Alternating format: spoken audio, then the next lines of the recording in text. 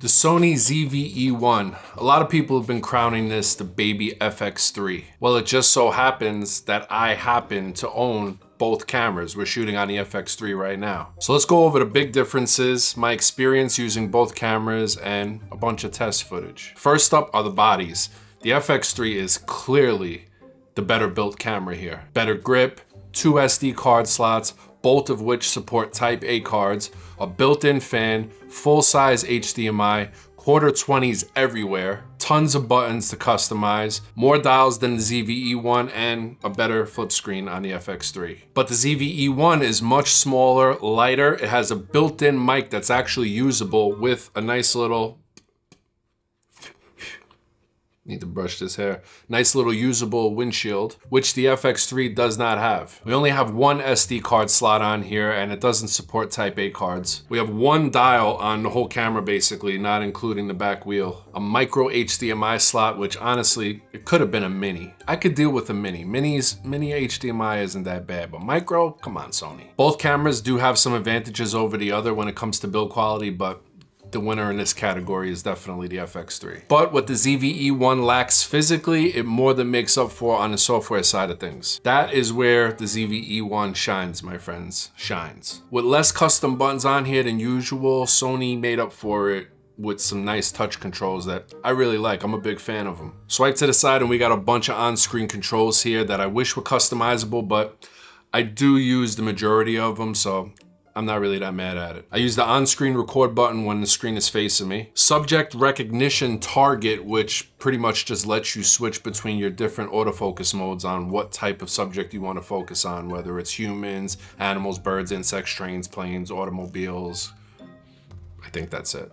Insects. There's a zoom button on here, which we'll come back to in a second. A play button to check out your recordings, a mode button because there's no physical mode button on here. Kind of wish that there was. I feel like we could have squoze one in somewhere. Luckily, you can set one of these custom buttons to be your mode button, which is what I did with this background focus de-blurring option here that I'm never going to use because I just adjust my aperture manually as I see fit. So I set that button to be my mode dial. That way I can switch between my custom settings really quick on the fly, 24p 60, 120 when it comes in a firmware update. There's also a control on the screen for your onboard microphone, which is pretty cool. You could switch between front facing, rear, all around, and automatic. And below these side menus, we have touch controls for your exposure settings on the bottom. You could touch to adjust everything, your ISO, your shutter speed, your aperture, and even your white balance, which I personally love. One of my favorite new additions to the zv-e1. Been waiting on that from Sony for a long time,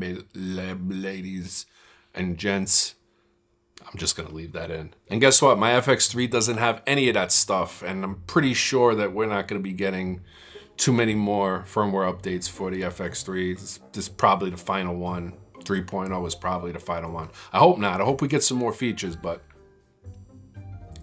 I can't see another firmware update for this camera, to be honest with you. The FX3 can load custom LUTs, but so can the zv-e1. The FX3 finally has focus breathing compensation. So does the zv-e1. The zv-e1 has the same autofocus system that the A7R5 has, which in my opinion is the best autofocus system on the planet at this very moment, regardless of camera maker. Don't get me wrong, the FX3's autofocus is phenomenal. It's incredible. It's still one of the best in the game, but the zv-e1 is much better. The FX3 really can't recognize anything on its own besides the human face, really the eye. And if that human face turns around and the eye isn't visible anymore, the FX3 doesn't recognize the rest of the subject like head, arms, back of the head, pretty much whatever, but the zv-e1 does. This camera is gonna do its best to grab onto any body part that it thinks is human just to make sure that the subject is still in focus. And it's great, it works great. Now we'll get to the stabilization in a second, but I did mention the zoom button on the on-screen controls of the zv-e1, which basically just controls clear image zoom, which is nothing new to Sony cameras. Sony has had clear image zoom for years now. But using that button, you can punch all the way from your widest to your tightest with one little tap. You don't have to gradually zoom in. And now with the zv-e1, we have an updated version of clear image zoom, which my FX3 doesn't have. I think the only two cameras at the time of this video that have it are the zv-e1 and the a7R5, and I'm sure any future Sony cameras that come after the zv-e1 are gonna have it as well. They better. Which is that you get to keep all of your autofocus functionality while zooming in with clear image zoom, which is great. Everything. Eye autofocus, touch to track, nothing changes. The FX3, it loses all of that functionality once you punch in even just one little hair with that clear image zoom. Eye autofocus, touch to track, everything that you could think of pretty much goes out the window, which again, it sucks. And I think that that is a feature that they could easily add to the FX3. And if we do get another firmware update for this camera, I really hope that that's in there, because that's one of my favorite features of the zv-e1 by far. Might be my favorite. It makes clear image zoom so much more useful, whereas on my FX3, I barely use it. On the zv-e1, I use it all the time. Now, when it comes to stabilization, both of these cameras have active steady shot. And in my opinion, active steady shot works really well. I'm happy with it. But the zv-e1 now has a new stabilization mode called Dynamic Active Steady Shot, which does crop in 30%, but it works fantastic. It's almost GoPro level. It's almost GoPro gimbal level. And if you walk straight in a straight line and you walk steady enough, do a ninja walk, it is gimbal like. All right, here's the onboard microphone on the Sony zv-e1, and we have the little windshield on there right now, which is pretty great. I mean, it's not the most amazing microphone in the world, but to be able to have a decent quality sound in the microphone and have some kind of wind protection right on the camera and not really have to worry about an external microphone, it's pretty nice, especially if you're pretty decent at cleaning up audio in post. Now we're set to all directions. I can come here on my on-screen controls, I could tap and we could switch to the rear. So right now, you shouldn't be hearing me that well because the microphone is recording from behind the camera, but I just tap it again on my screen. And now we're in auto, so now we're leaving it up to the zv-e1 to decide where the audio is coming from. Hopefully it's picking up me from the front. I would never really depend on this. I would click it again, boom, have it right in the front, facing me. And we got ourselves a nice little compact mini vlogging setup. No real extra tools needed. And now we have the Sony shotgun mic on here. I always forget the name. It's the BCM1. This is what it's called. This is the best one that they make. There's a few other versions, a little smaller, a little cheaper. This is the oldest one and the best one. And to me, honestly, I have done a ton of microphone tests in my day, and I have probably 100 microphones in my house. As far as shotgun mics go, for me personally, this is my favorite sounding one, straight out of microphone, camera, whatever. It's amazing. Love this thing. All right, now we're on the zv-e1. Now we still have a lot to go over here, but before we do, something to think about is no matter what kind of gear you're shooting on, it's important to add key elements to your projects to spice them up a little bit and make them be more professional. And the best place to find everything you need for your video is by far Artlist. Artlist has an enormous library of high quality, royalty-free music and sound effects, and their search tools make it super easy to find exactly what you're looking for and get right back to your project as fast as possible. All the music that you hear on this channel comes from Artlist, and that's because they're the best. And I was a customer long before they supported me and this channel. And if you're looking to step your game up a little bit further, we now have Artlist Max, which still has the high quality music and sound effects, but also offers things like high quality titles, stock footage, motion graphics, templates, plugins, a video editing app, and a photo editing app. Artlist has made it so that you don't have to go to a bunch of different places and try to hunt down all the little things that you need to make your project complete. It's all under one roof and extremely affordable. Guys, do me a favor, stop searching on YouTube for the same limited royalty-free music that hundreds of thousands, if not millions,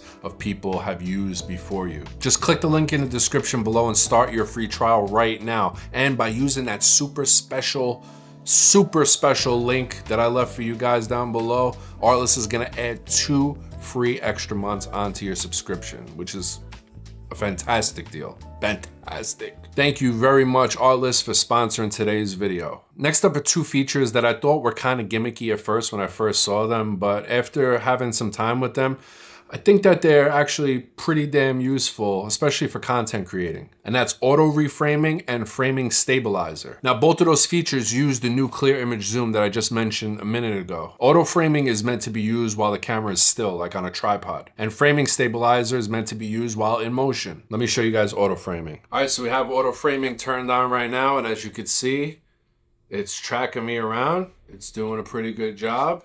I move to the left of the screen. I move to the right of the screen, and you can see it's pretty much keeping me in frame and doing its best to track me. And with framing stabilizer, you have incredible stabilization, and the zv-e1 will keep your subject in a certain part of the frame, either the center, or you could choose custom and put it wherever you want. Rule of thirds, whatever you want to do. Now, the big thing that everybody's worried about for some reason, and it gets more attention than any of the amazing features that I just talked about in this video, is the overheating situation. For some reason, that just always becomes the biggest focal point of any camera that has any type of overheating issues. Now, for the FX3, this thing has never once even come close to overheating, and I've shot 13, 14-hour day weddings with this camera, 4K 60, 4K 120, highest bitrate settings. Never even crossed my mind that this thing might overheat, because the fan in this camera does a really good job, does what it's supposed to do. On the zv-e1, I've never personally had an overheating situation myself. I was just out shooting today, 88-degree weather, super hot, super humid out, shot for like 45 minutes straight, had no problem with the camera. Now, I've never done a stress test on this camera to see if I can make it overheat, because that's not really my thing. I just picked up the camera, shoot how I normally would shoot with any other camera for whatever shoot I'm shooting.